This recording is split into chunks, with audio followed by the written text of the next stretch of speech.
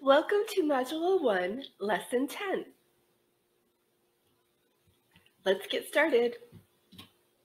Today, we will be learning how to use the distributive property with arrays to decompose units. We are learning this so that we can multiply and divide fluently. We will use math in real-life situations. We will know that we are successful when we can break apart an array into two expressions, multiply, and then add the products together to solve.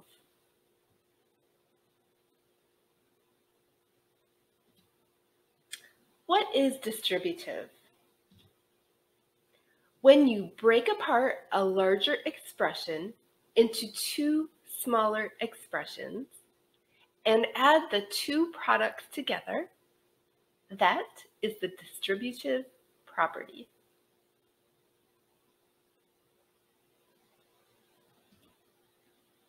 In this lesson, we will break apart an array. We call that decomposing. So in the illustration, we have one column with 3 in it, and we have 2 more columns with 3 in it. So that would be a total of 3 times 3.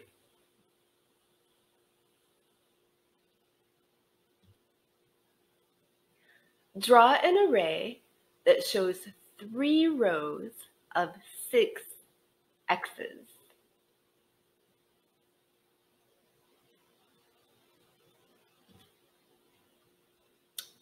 One, two, 3 rows with 1, 2, 3, 4, 5, 6 in each row. So I have 3 rows of 6 X's. That would be 3 rows of 6, or 3 times 6.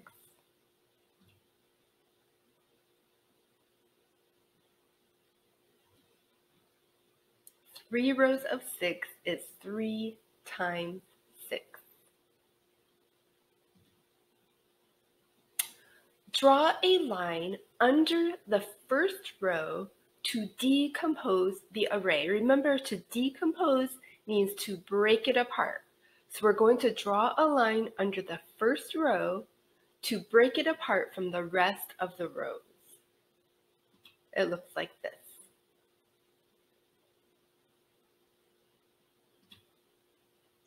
Write multiplication expressions to represent each part of the array.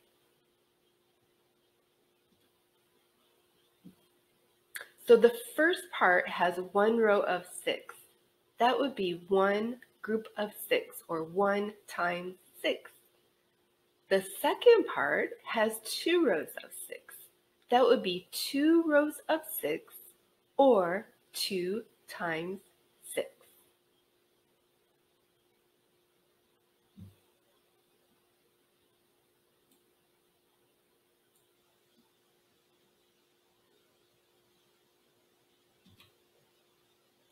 Now we're going to use those decomposed expressions to solve for the whole array. Remember, the first array, when we started, it had 3 rows of 6. So that would be 3 times 6.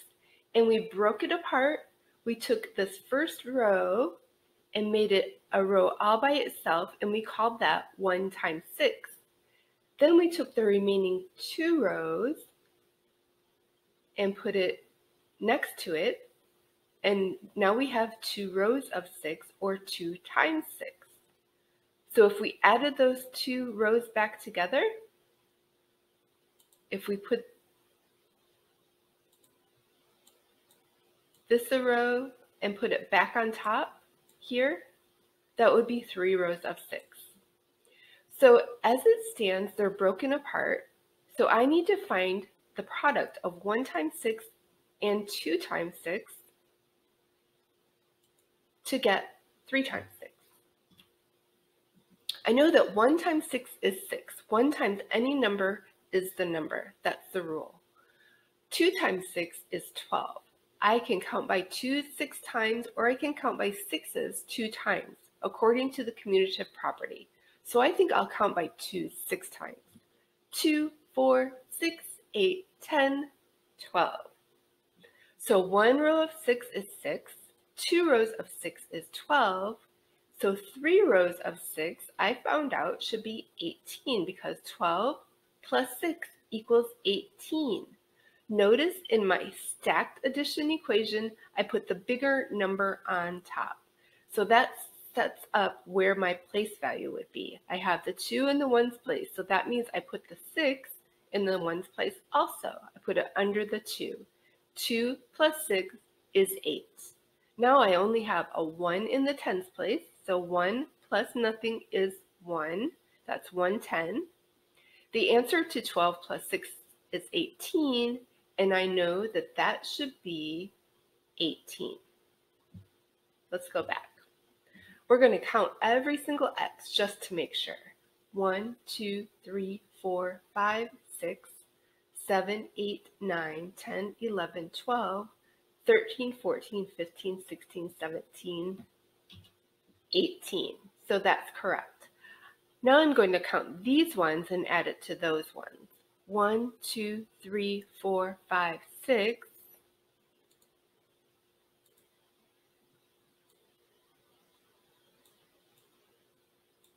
7, 8, 9, 10, 11, 12, 13, 14, 15, 16, 17, 18. So this row plus this row is also equal to 18.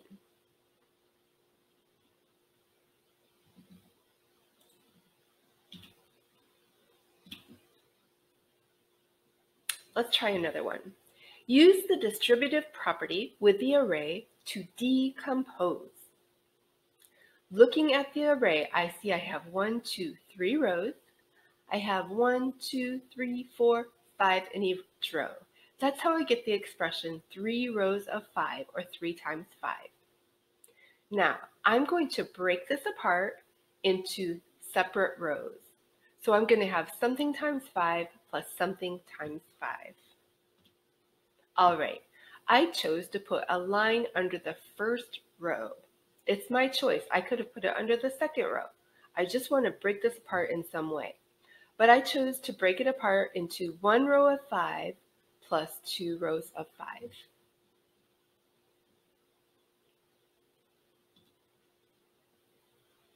Now I set it up just like this.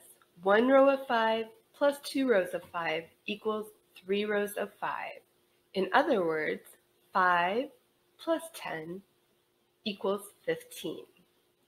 10 plus 5 equals 15. Let's go back. We're going to count the diamonds, or the triangles. 1, 2, 3, 4, 5, 6, 7, 8, 9, 10, 11, 12, 13, 14, 15. So it's true. 3 times 5 does equal 15.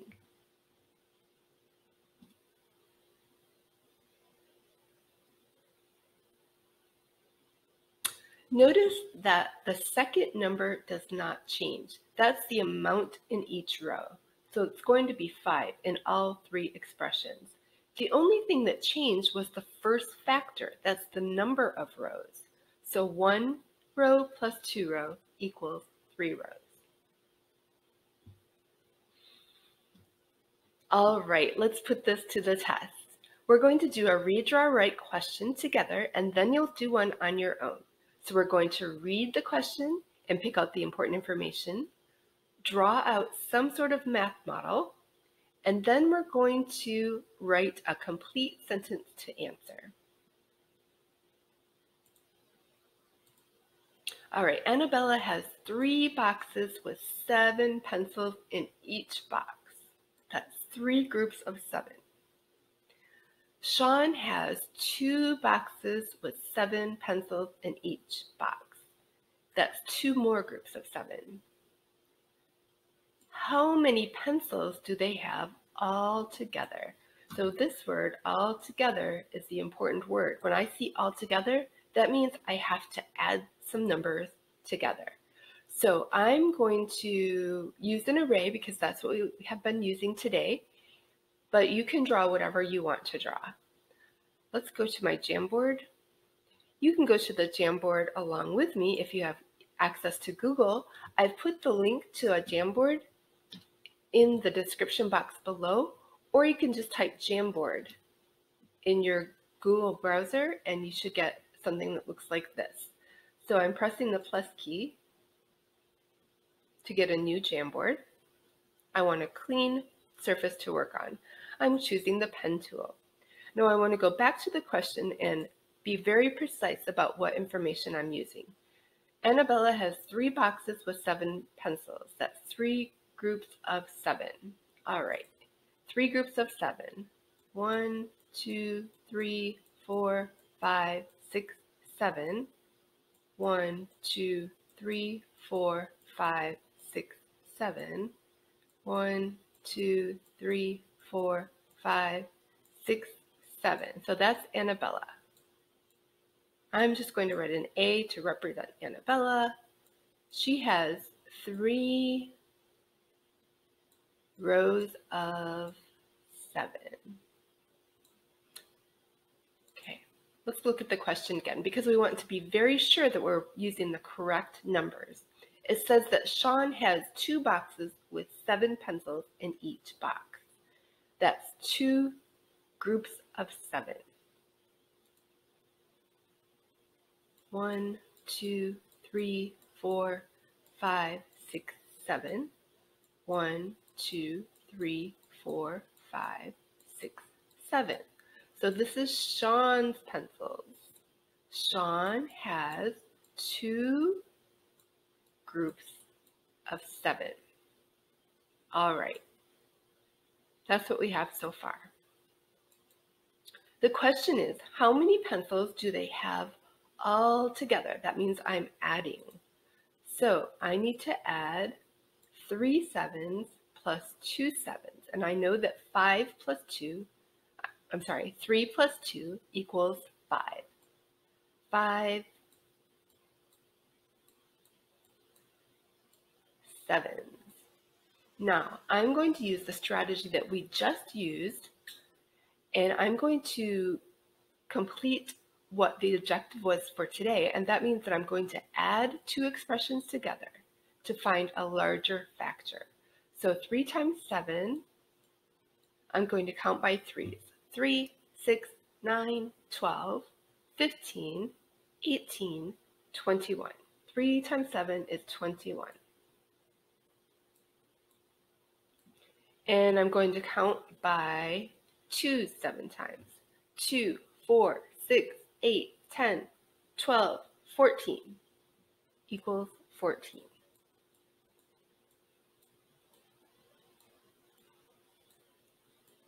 Now I'm going to find my answer. 21 plus 14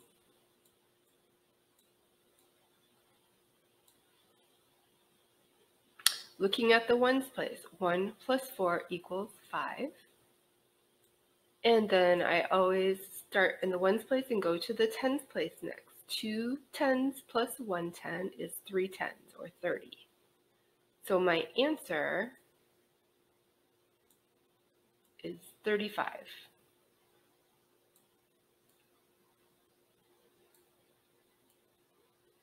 There are 35 pencils all together. All right, that was step 2, which is to draw. Now I have to write my answer out in complete sentences. I always want to use words from the question. How many pencils do they have all together? So I'm going to type, they have 35 pencils all together. I solved this by adding 3 times 7 plus 2 I'm going to put parentheses. I want to keep these expressions separate. 3 times 7 plus 2 times 7.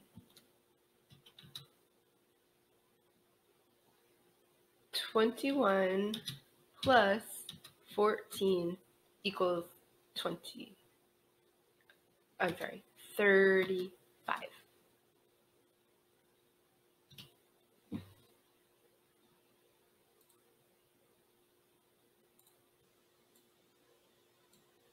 All right, so that's my nice, juicy, worded answer. I've done the best I can, just like you're going to do the best you can. And now I'm going to go back to the presentation and check my answer because I've done my very best and I'm ready to check. And I know that my answer doesn't have to be exactly what the answer says here as long as I have the same information as far as the answer to the question. Answer. They have 35 pencils. 3 plus 2 equals 5, and 5 times 7 equals 35. Yes, makes sense. All right, I hope you were able to follow along. Next, it's your turn to solve a read, draw, write question on your own. And the way this works is I read the question to you. When I'm finished with the video, you pause it on this frame and you go and try to solve it with pencil and paper or your own dry erase markers or on a Google Jamboard if you have access to Google. You do your very best, write your very best sentences, and then you go to the description box below where you will search and find the answer to this question. Callie picks up acorns on the way to school. She puts 3 acorns in each of 2 front pockets. She puts 3 acorns in each of 2 back pockets. How many acorns does she have in all? Use the distributive property and an array to solve. Okay, it's your turn. Go do your very best and then check the answer in the description box below. Have a great day, and I will see you in the next video.